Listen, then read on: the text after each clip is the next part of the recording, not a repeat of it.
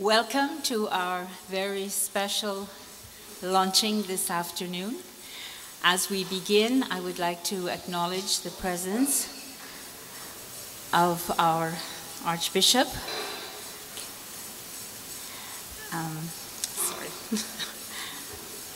Of our Archbishop Robert Rivas, our head table, as they sit, Father St. Rose, our guest speaker, Vladimir,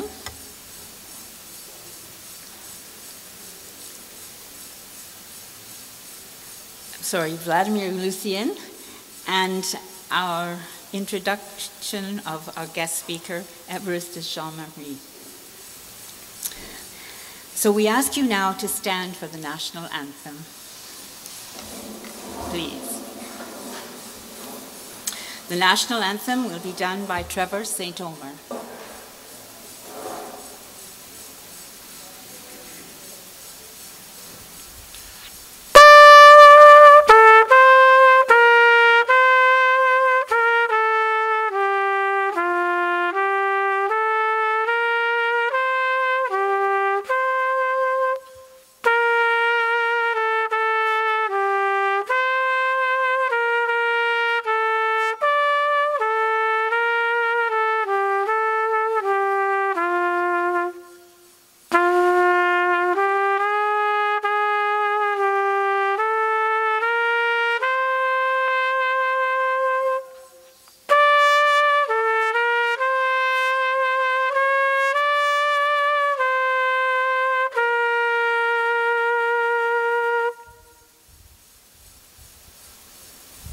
Thank you, Trevor. Be seated, please.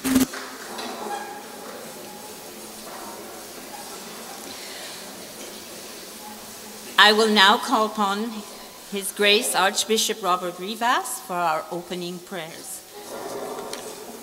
Please stand.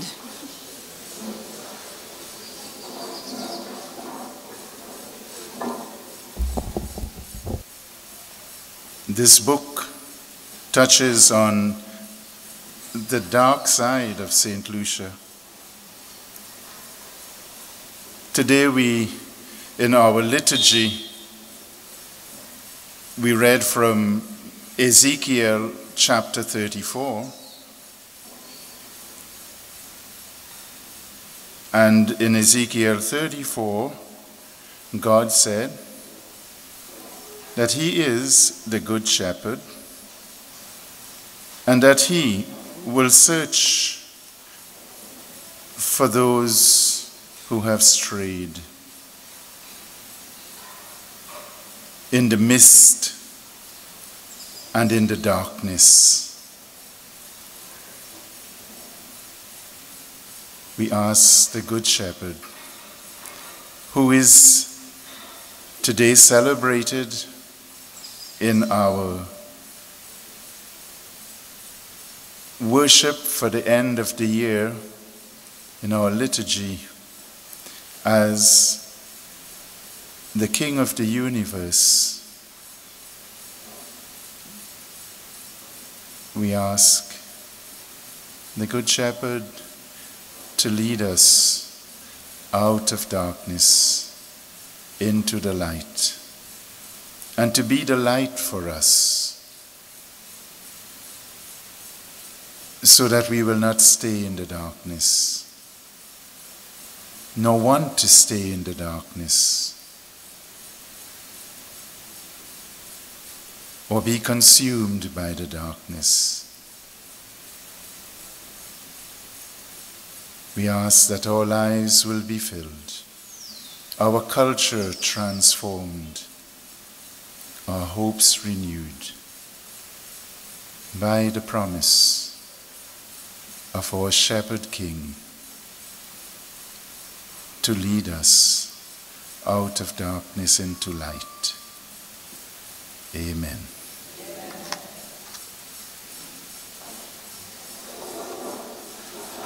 Please be seated for sure this time. As you can see on the program, there are quite a few remarks to be made. So my remarks are going to be rather brief since there are so many more to speak.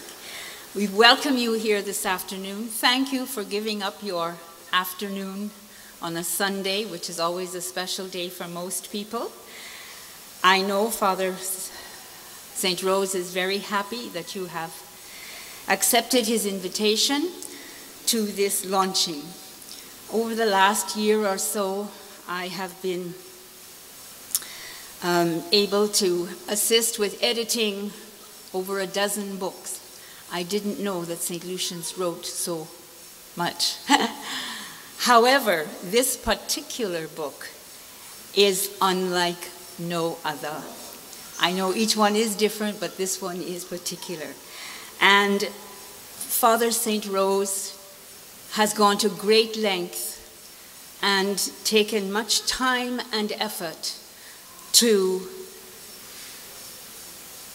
conceive this book and to publish it. In this day and age, with so many other attractions, it's sometimes difficult to know if your book will be accepted. He has journeyed on throughout, through thick and thin, and I wish to congratulate him on his efforts for such a particular topic. I will now call upon Mr. Marius St. Rose, who will give the author's profile.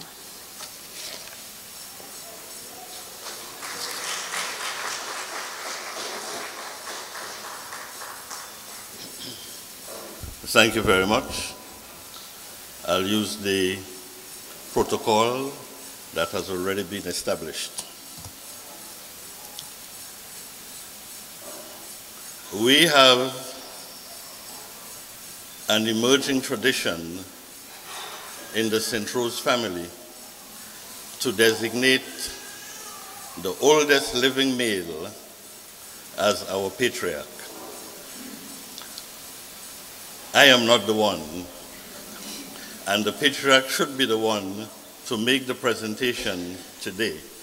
However, he passed about 8-9 months ago, and the succeeding patriarch is either out of the country, and therefore Father St. Rose called me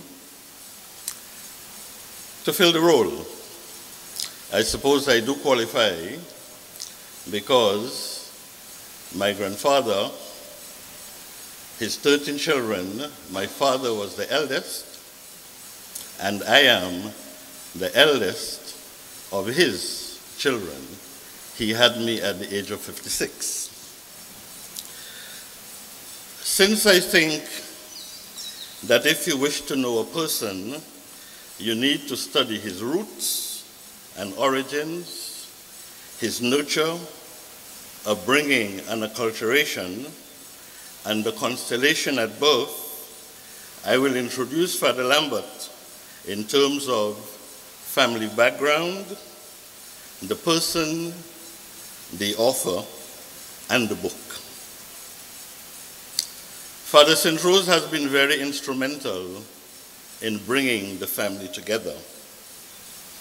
He conceptualized the family logo, which was designed by Sir Dunstan St. Omer, and with the inscription, "I am the vine and you are the branches." It was officially released at Father Lambert's first formal family reunion, which was also the occasion of Father Lambert's silver anniversary. That must be about 6 or 7 years ago. If you're going to look at the St. Rose family, we ask, what are the family values? It is not documented, but what I can glean, it's the family first, and the family in terms of its importance, its essentiality, a need for cohesion and cooperation. The family first. Then the other family value is education, the pursuit of it, and the useful application of knowledge acquired. And the third family value that I can glean is virtue, particularly among the women. The earliest trace of St. Rose is a black slave or freeman who migrated from Martinique after emancipation by England, because England emancipated the slaves before the French. He had 3 known offspring, one of whom was Elivic, who had 13 offspring from the union in a combination of 5 males and 8 females. One of the attestations to the virtue is the fact that the St. Rose name, you hear it all over the place, the St. Rose name has been propagated by 42. And the 42 are largely from the 5 males.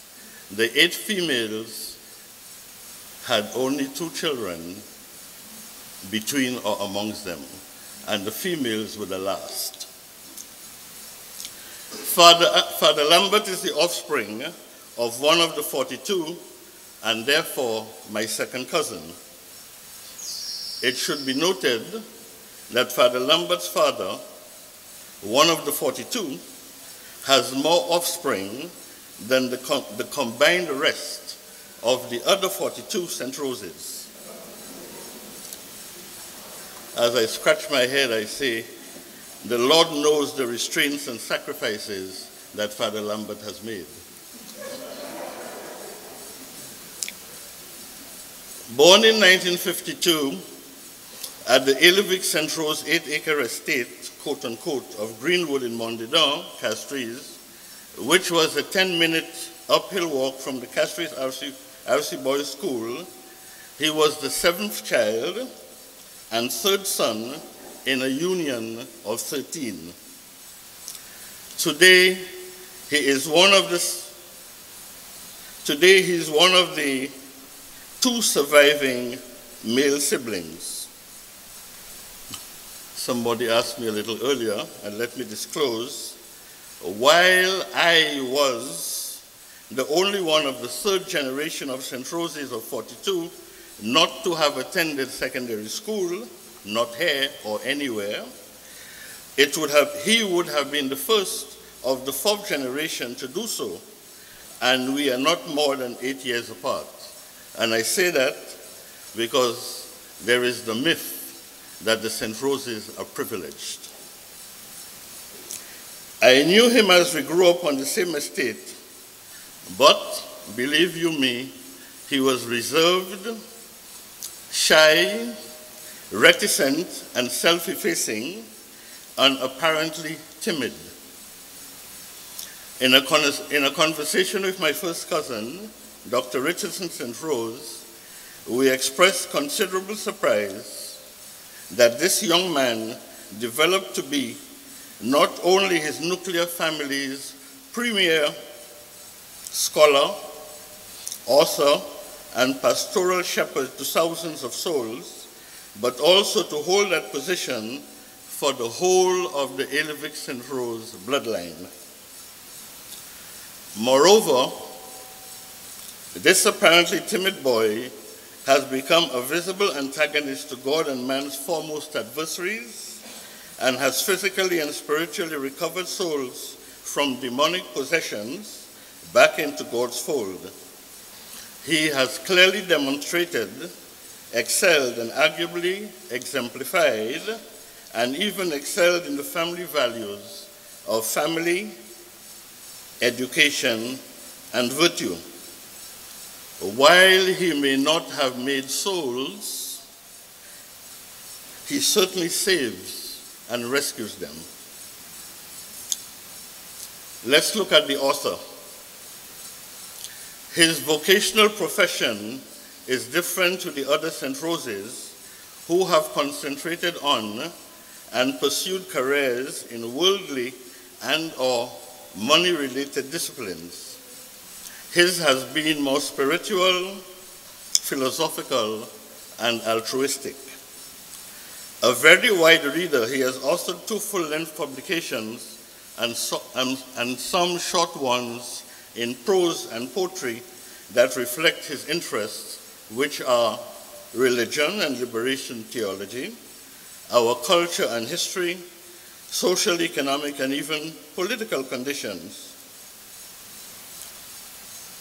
Expect more literature from him because he has ideas and intentions to work on many themes and subject matters. I know that he has ideas and intentions to organize and interview prominent and or knowledgeable persons to record our oral history so that more of our past can be accurately documented for posterity.